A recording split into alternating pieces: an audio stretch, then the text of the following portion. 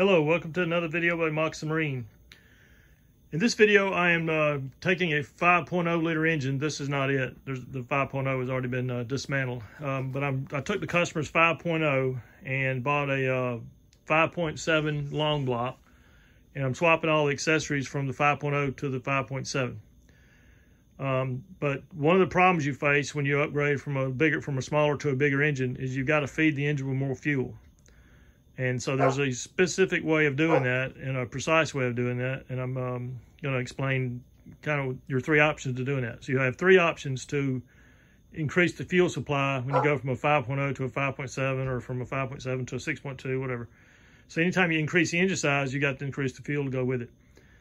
So the three options are, one of the ways is you can take the computer, which is, in this case, is the MEFI4 computer.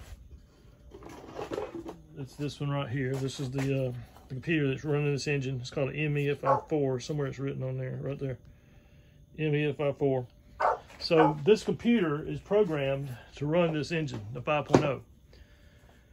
But if you notice, the injector part numbers for the 5.0 for this particular style and year engine, the 5.0 injector part number and the 5.7 injector part number are the same. So what that means is I've got the injector, I guess, held back. Since the injector size in this engine are big enough to run a 5.7, the injectors are held back by the computer to run a 5.0. So that's one way you can get this thing to run a 5. You don't have to change injectors. You just have to get the computer reprogrammed so that it knows it's running a 5.7 versus a 5.0. And to do that, yeah, there's several companies across the country that you can send to, and for $500, they will make a programming change and download a 5.7 calibration instead of a 5.0. Personally, I think that's a bit steep. I could do it, but the fellow that sells the software will not sell it to me because he wants to, I guess, hog the market and do this for himself. He used to sell it, but he's not selling it. He won't sell it to me anyway. I've asked him several times, and he gets kind of vague and just says, just send me $500 or send me the computer and $500 and I'll do it for you. Well, I don't want to do that. I'll figure out another way, which I've done. So that's one way, is to get the computer reprogrammed and get more output from your fuel injector just by telling the computer to pump more fuel or spray more fuel. The other way is you can increase the fuel pressure. I believe the fuel pressure on this system runs, I'm gonna say 43, 45 PSI. There's a shredder valve on here somewhere where you can check the fuel pressure. Let me see if I can find it. Right here, there it is. So that's a shredder valve that you can take this off. So when the engine's running, you can hook up a fuel pressure gauge to the shredder valve, and you can measure your fuel pressure. And stock is, I think, stock, not idle, but under full load, the pressure, I think, is about, I'm gonna say 43 to 45 PSI. At idle, this is what's called a vacuum reference pressure regulator. This line right here, this hose right here, connects to your intake manifold, connects right there. And so at idle, the vacuum inside the engine lowers your fuel pressure down to 39 or somewhere around 39 PSI.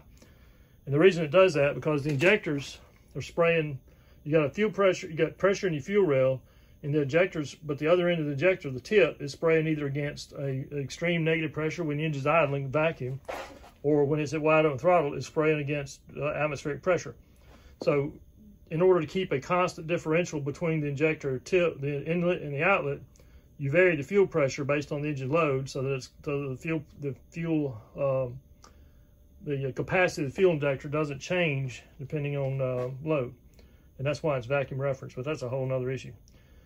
So the bottom line is that if you change this regulator or somehow put an adjustable regulator and raise the pressure from 43 to 45 PSI, you can get more flow out of your injectors, a consistent higher flow, and you can run the same injectors with the same computer we don't have to reprogram the computer. You just have to raise the fuel pressure, and then you can run a 5.7. That particular method is a little sloppy. This is a nice regulator setup, but it's not adjustable. So you'd have to put you'd have to gut this regulator and put you a regulator here. This is the return line here. That's going back out to your tank. Actually, it's going back to the fuel cell up front. you would have to put a regulator here and go out with this hose, take this hose off, put a regulator here, and then put the hose back on it. And you need an adjustable regulator so you can raise the fuel pressure. Well, that's kind of complicated and messy, and it's just not the way I would prefer to do it. So that's the second way. The third way, and to me the easiest way, maybe not to somebody, but to me, is you change out your injectors. So these are all injectors, like I said, they're rated to flow 5.7, but they are held back by the computer. Well, to get more flow, I can put a bigger injector in here, replace these injectors with bigger injectors. They're still held back, but because they're bigger than factory, bigger than stock, they would flow the amount of fuel for a 5.7. So this is where I deviate from most of my videos. Most of my videos, I'm giving you basically free information, not charge you for it, other than your views are helping me make a minuscule amount of money off YouTube. But what the method I do this, or my process for choosing the injectors and installing bigger injectors, is what I consider a trade secret. So I'm not really going to tell you how I do that.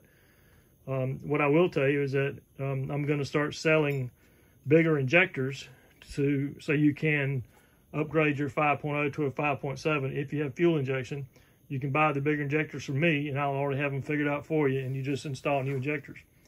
So that's where I'm at with this video. I'm fixing to take these fuel rails off. You take there's a screw right here and a screw right down there, right there. There's another one there. And by the way, these are studs, not screws. Another one here. So you take all these four bolts holding your fuel rails down, pull the fuel rails. You kind of have to wedge them off. You can get a flat blade screwdriver and wedge these fuel rails up and pull your injectors out. By the way, take a blowgun, air gun, and blow out the holes in here where the injectors are, so trash doesn't fall down in there, because that will leave a hole down your engine. Get these injector rails off, swap out all the injectors with different injectors, and then put it back together, and I'm done. That's all I have to do to make this this computer system and MPI system run a 5.7 when it used to run a 5.0. And I have the injectors precisely sized to do that. But like I said, that's a trade secret that I'm really not going to share in this video. Just going to let you know that in the future, I intend to start selling the injectors you need to upgrade your 5.0 to a 5.7. And I'm not going to gouge anybody. I'm just going to make a reasonable amount of money for my knowledge and time spent putting the kit together.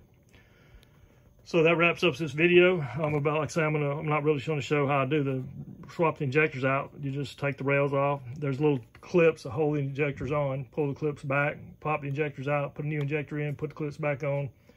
By the way, when you put the injectors back in the hole, you can lubricate the O-rings. The injectors have to go back into the rail and into the engine, so you can lubricate the O-rings on both ends with transmission fluid, ATF, and it makes it go in a lot easier.